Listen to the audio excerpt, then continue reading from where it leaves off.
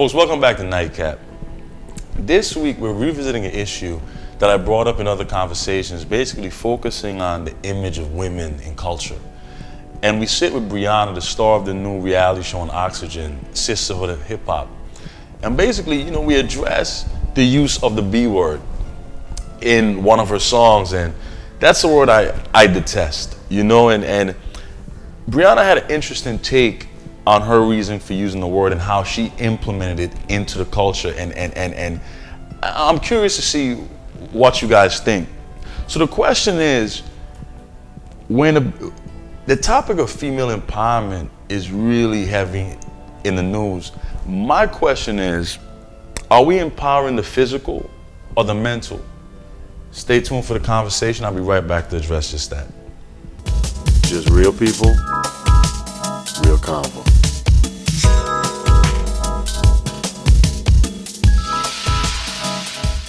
I'm Peter Bailey, and after my talk with Mike Tyson, I headed west to Miami's Po' Boy Studios to share a nightcap with Brianna Perry.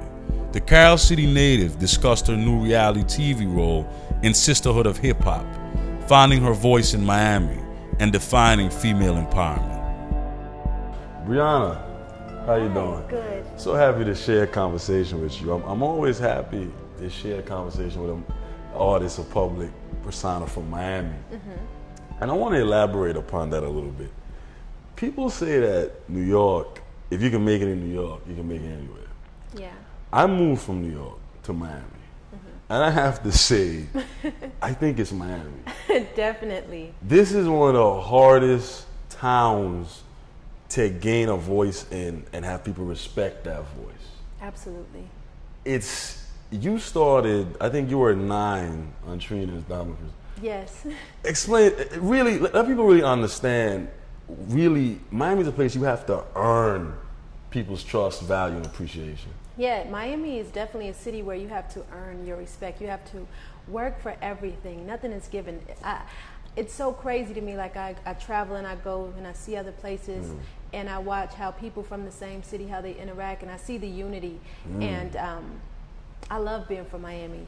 I'm so proud of my city. I think it's so beautiful. We have so much raw talent here, which is incredible. But when it comes to the city coming together and shining love and light on our own, you just don't have that here. No, we don't. But you know, I have to shout out to the people who are from here, and they've always shown me love ever since I was even younger than 9 years old. To the Trinas, who I love dearly, who's been riding for me since that point, the Trick Daddies, and you know, even the Rick Rosses, and just everybody going back to like the Uncle Lukes and the Briscoes and the E-classes. But it's another side of people. No, and it's different. They hop on you when everybody else is on you.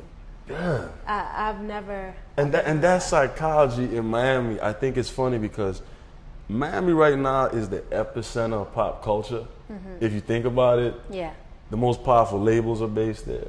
People come here, people embrace her, but the people in Miami itself, the talent, I don't think is. I don't know if it's just that much going on into the city where everybody is the star. They're so. It's a star complex almost. They're just consumed in their self that maybe they don't have the time to show support. But I always, you know, and even shout out to Iceberg. I always try to just embrace others who are talented, whether they're from my city or not, and just be genuine and be real, because I've been grinding for a long time and I know what it feels like to feel love from somebody else and, you know, get that respect. So, hey. In a culture today where instant gratification, today artists and musicians and anyone with a certain passion, the destination is glorified.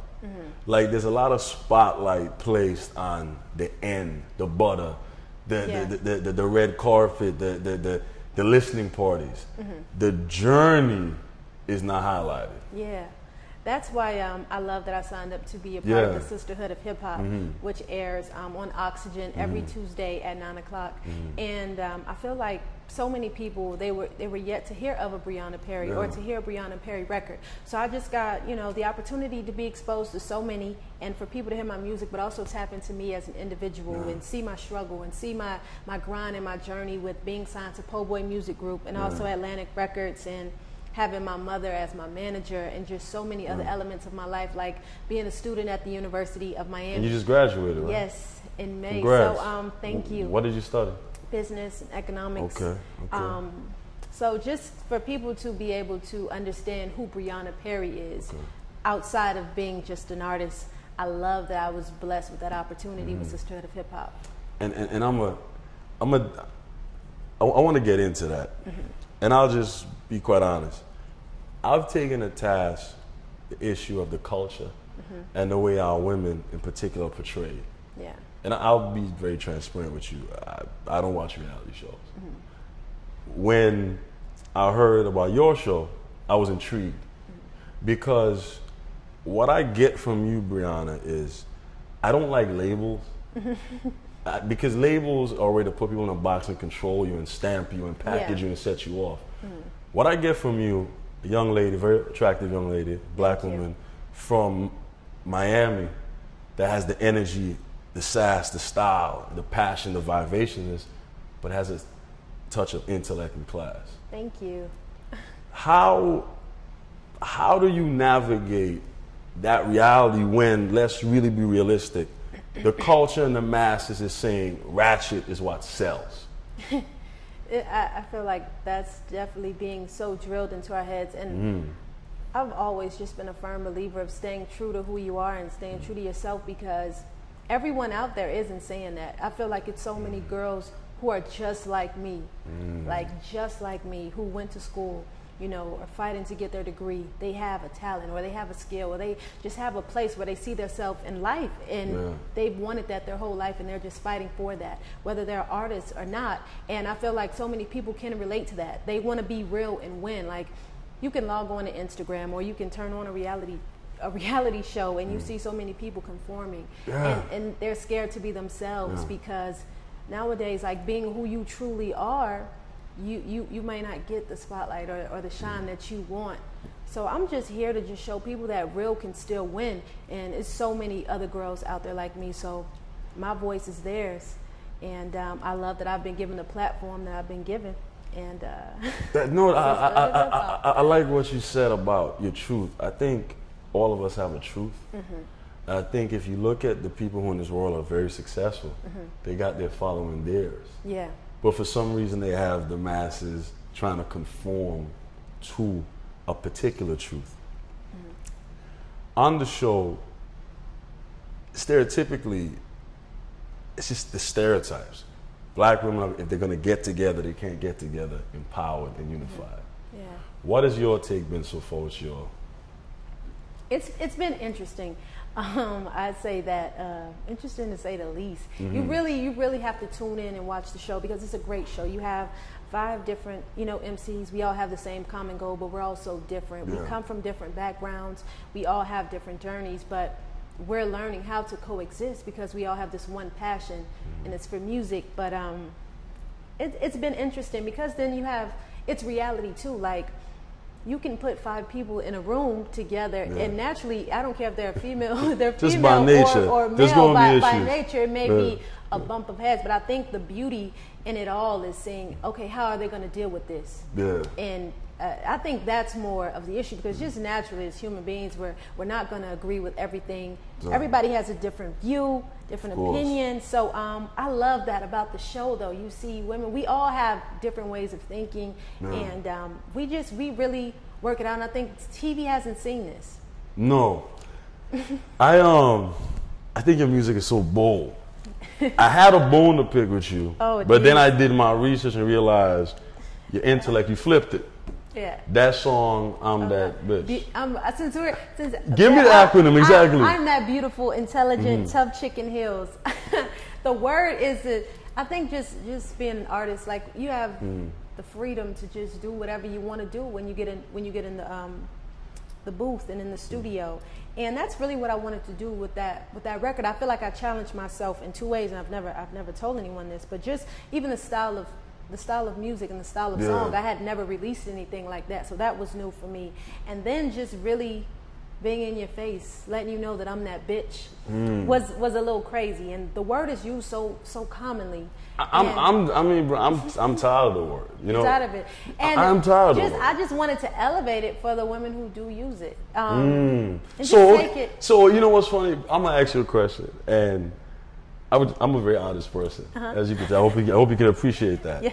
When I have artists that sit with me, and I'll ask like a gangster artist or rapper, if they sing about dope dealing or whatever, they'll say, "Well, Peter, that's my story." Some of the times I think it's sincere, but at the end of the day, a story isn't. You don't wake up and sell drugs all day. So I think with some people, they're disingenuous when they say that. I wish some people would say, "Well, you know what, Peter, this ratchet dope dealing thing, it makes money. It's making me money, and that's why I'm singing it."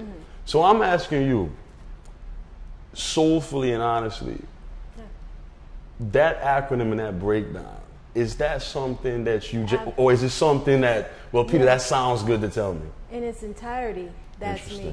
I have it. I have little stickies. I don't know if you watch Being Mary Jane. I have stickies around my mirror, and I have a sticky that says "I'm that bitch." Wow. Because everything that I utter, like, I'm just not here to just sell dreams to people. I try to speak my truth. The word is used. You're right. I try to speak my truth to people, and I try to tell women that it's okay to be in charge. You don't need a man for anything. You can take care of yourself, and you can be fly while you're doing it. You can be the boss. So if you really break down, break down the lyrics. Okay, bro. You know what? Let's have that. We're gonna have that male-female conversation because it's funny. We're living a reality right now where so many. I don't know. A lot of women, I think, we don't need a man. Is that what? See, I think that healthy partnership is okay. So are you saying? Because I value and respect a strong woman. Yeah. But sometimes I think, Brianna, it reaches the point of, is femininity lost? Because femininity is a beautiful thing. Yeah, I don't think it's lost. And even in my record, it's because just how a man can use a woman and view her as an object, a woman can do the same, to a man. So it's like you don't need him. That he's not your stability. He's there to be your companion and for love and all of that. But he's not your salary. Have your own identity. Be your own person. I love for a woman who has her own business. She has her own degree. She has her own thing going on. She knows how to open her mouth and speak well and let the room know that a lady is here and she's about her business. So, and I just try to flip it in a way that the people who are listening to me, they get it. They get it. They understand. It's kind of like putting the medicine in the food. Yeah. Because I realize to reach people on a cerebral intellectual level, you have to a philosopher said, to clean dirt, you got to get dirty. I like that. You got to get dirty as well. And I think that, to your point, I think we're living in a culture right now where, I say that we seem to be living today where we're living in a culture without feelings. Nobody cares anymore. Oh yeah. It's like a bottom line. The chill is gone. It's no chill. It's like a bottom line. I want this and I want to get this and that's it. Yeah. Like this is what I want. This is what I'm after. And I think I like what you're doing. I see a woman. I tend to like that because I think, what's your take on this? I turn on the TV screen and every time a woman is being promoting a product, music, whatever, she's always naked. And a female friend of mine said, "Well, Peter, no, that's feminism. That's empowerment." And what I feel, maybe I'm wrong, but I feel that in a way it's flipped chauvinism. Because if you're telling me the only part of a woman's reality you can empower is her physical, you're kind of taking her back to the Stone Ages. Yeah. I agree with you. You kind of see what I'm saying a little bit? Because I think sexy is great, but it's naked all the time in front of me. I feel you can be sexy without having to take your clothes off. Exactly. It's so many, I think, other elements to being sexy versus just being completely naked. So I understand you with that aspect, but it's also... Talk to me. Be real with me. It's also, too, because a man can't do that. So it's just one of the talents of the woman. That's true. I can't just walk around. Yeah. It's your world, man. Yeah. You know what I say all the time? women are the smarter sex. Yeah. If you really knew it. Scientifically, though, we are. Okay, so you didn't have to go with the science. I just made an assumption. You didn't have to go confirm what I just said. I have male viewers here. You're giving us facts right now. So go ahead. Wow. Yeah. Okay, I just learned something. Brianna, what's a strong woman to you? What is the definition, the epitome of a strong woman to you? Strong woman. I think one of the strongest women I know would be my mother. Wow. I'm not just saying that because she's here watching. Because she's here, but she truly is. She's married to my father. She has raising 2 beautiful kids. Oh, that's so you come from a nuclear family. Yeah, and that's great. She's always just known how to be a provider, and she's very bold. She doesn't let people run over her. She knows how to speak her mind. She's very self-sufficient. She had a job. She knows how to take care of herself, whether it's out there in the working world or domestically. And I just feel like she wears so many hats and just has incredible balance, and she really is a superwoman. Just being able to handle her own in any setting, that's just so strong to me and just so beautiful. And she can be just a grimy businesswoman, and then she can also be elegant and classy. So just her being all those hats, that's just extremely strong to me. I would assume your strength comes from a divine power. You're a spiritual person. Yes, firm believer in God. Where does God lie in keeping you grounded in this odyssey? I would definitely say through my family.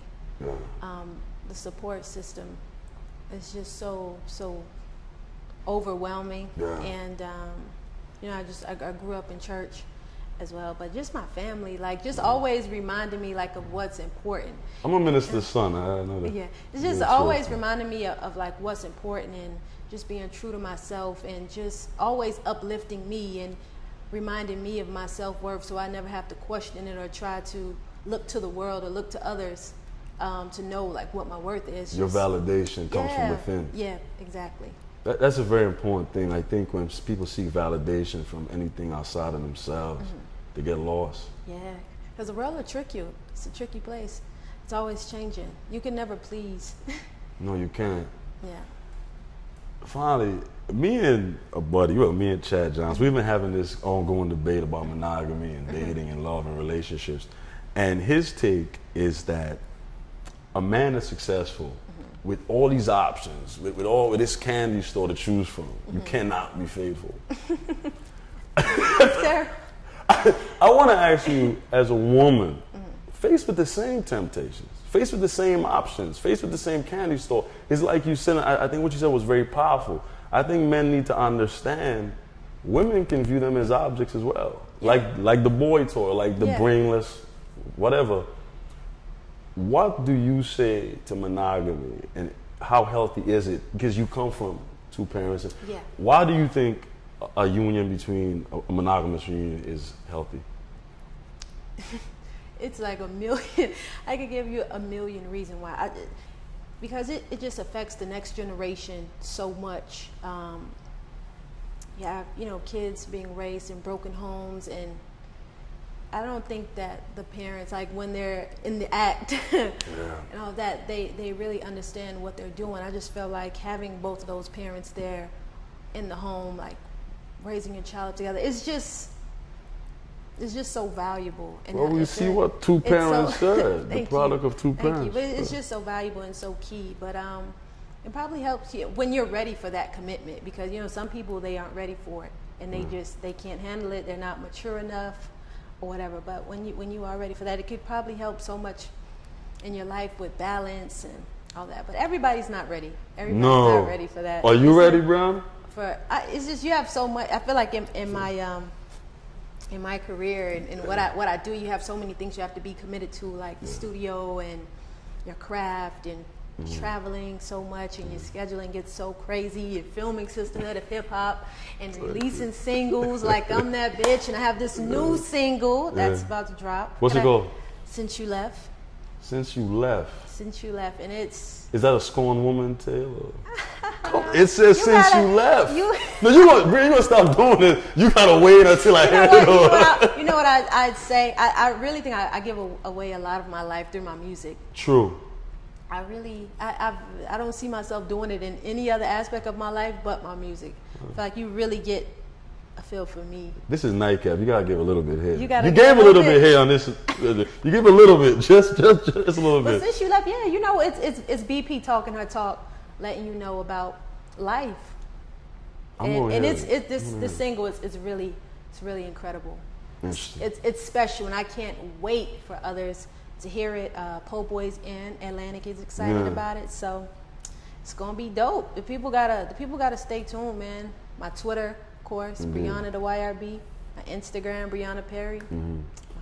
Brianna, I have to ask you finally though, because I believe that musicians speak for the masses. You speak for a lot of little girls. Yeah.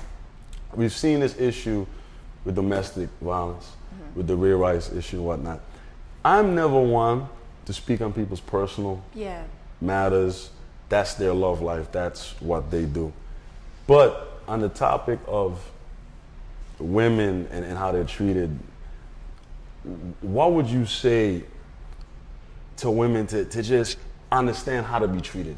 Understand what to demand from a man, or that partner. Yeah, we just talked about this too. Like, you just always have to know your self-worth, and I think that's where it all begins. You have to love yourself enough to know that you can't put yourself in certain situations. But even speaking for the male and like the female, we're just getting to this point where we're just so wild and crazy. We have to remember that. Like, this is humanity. Like, we're not animals. It's so important to love and respect people, especially people that you care about. And I think we all just need to kind of get back to that. And can you forgive someone in that situation? Because I just think love is about forgiveness. I think love is about repair. I think we live in a throwaway culture where I don't like you, I don't like this, so I've had it. I'm over with it. Yeah, it's like you're saying if I was in that situation, or can you forgive? Well, I won't. You know, and that matter is just so sensitive, so I won't speak on it. And I would, pray that I'm never in anything like that. But what I would say, like, I'm praying for them and like their family, because their life has been totally drastically changed, and it's such a private matter that they have to share with the world now. Yeah. So I know it's so crazy, but I would hope that I never have to endure a situation like that, especially for the dude. I would hope. Shout out to the people who ride for BP. Brianna's music, in closing, is your testament, like you said. It is your piece. This is not going to happen. But if you never made music again, thus far, what would that voice be? Wow. What would that voice have given us? I think that voice would have given you inspiration and hope with just seeing my growth, hearing records from me from when I was 9 to 22, and just seeing all the places that I've been with just my God-given talent, and really just taking nothing for granted. So it would give you a lot of inspiration, hope, because I take nothing for granted. Every day is a blessing. 9 years old. 9 years old, and it's on. Wow. That's when I was on. I got in the booth for the first time when I was 7. I've been on Trina's. What motivated you to get in the booth at 7? Just my upbringing. I'm really. What were you rapping about at 7? Oh, my little brother. Being the flyest kid on the playground, making all A's. When I grew up, I was going to be a lawyer. That's why I was at mentally riding. Wow. Yeah, riding with my Uncle BB. Rest in peace, G12. We lost him. Yeah, I remember that. So, just being a product of my environment, just a hip hop kid. Shout out to E-Class, who was like an uncle to me, and I would always come to Po Boy Studios like after school, and I was just a little sponge, just trying to do what I saw everyone else doing around me, and I was always in like oratorical contests and like poetry, so I was always good like with words and wordplay, and I just. Did you find words like an outlet? Like when I was growing up, I would write to create the world I wanted, not the world that was in front of me. When I started, it's crazy. I feel like when the first time I did it, my family's reaction and people at Po' Boy's reaction, they were just so taken back. Like, they were just in awe. Yeah. And I love that I impressed them. So when I really started, when I was that young, it was just a task for me. Like, I was just trying to master it because I loved that. I wanted that moment every time I opened my mouth. And when I seen like how powerful just putting words together could be, and then just my passion for it grew. But I just really wanted to master it because that's what I saw everyone like the Rick Rosses and the Briscoes and the Flow Riders doing around me. It's like, nah, I can, I'm good at this. Let's get it. I like that. Brianna, you're getting it. Thank you. Thank you so much for the conversation. Folks, I hope you guys enjoyed that conversation. And I appreciated Brianna's honesty on the topic. And I'll reiterate, the use of the B word, I'm totally against. To each his own on that discussion. Has female empowerment, has it been lost in translation? And I'll say this in closing, the physical is an easy sell. The mind takes all the work. It takes a love and appreciation of womanhood beyond the assets. Until next time, it's love and live.